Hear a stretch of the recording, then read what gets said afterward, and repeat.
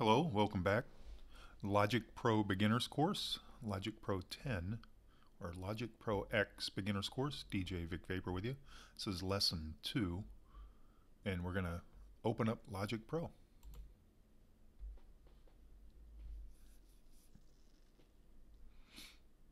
So when you first open it up, this is what you're going to get. You're going to get this screen right here. But before I start to explain a little bit about what this screen's showing us, just as a quick reminder, if you just downloaded and installed Logic Pro 10, you can actually go to your applications. Let me show you. Go to applications, and you will find it alphabetically listed, if I can find it. Right there it is, Logic Pro 10. Now you can just drag it down and drop it into your dock here, and it'll be ready to open anytime you're in need of it. Excuse me. So okay, so we've opened it up. This is the screen we get, and we've got a couple options here. We've got hip-hop genre, electronic genre, songwriting, multi-track, and empty track. So hip-hop genre is a gritty mix of drum kits and analog synths. So it's going to give us sounds that are complementary of the hip-hop genre. Electronic, a solid blend of drum kits and pulsating synths.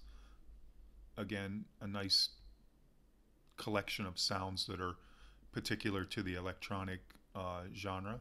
And then songwriting, you're looking at something slightly different. It's an ideal writing studio, and it's going to position us with drums, bass, and premium amps and some vocal tracks. So it'll give us, some realistic bass sounds and amp sounds, and it'll also give us some vocal tracks, probably with a little compression or reverb, things like that. You've got the multi-track. It's a 24-track audio project with mix-ready effects, and then you've got an empty project. Create an empty project, which will have no effects or no presets or anything like that. It'll just be a blank slate for you to work with. And for now, that's where we're going to start. So I'm going to go ahead and hit choose. And once it opens, we've got this screen here. So to start a project in Logic Pro 10, we need to choose a track.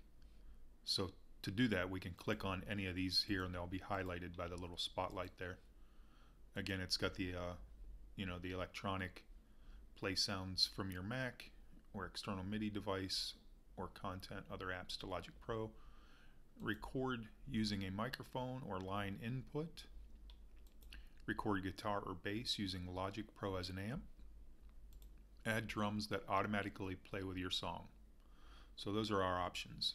For this lesson and tutorial, we're going to go ahead and use record using a microphone or line input. And down here, I'm just going to click create.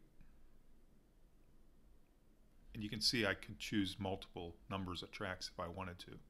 But for now, I'm just going to leave it on 1. And it's ready to go. Logic Pro 10 is open. We've got our audio track, and it's ready for us to begin music creation.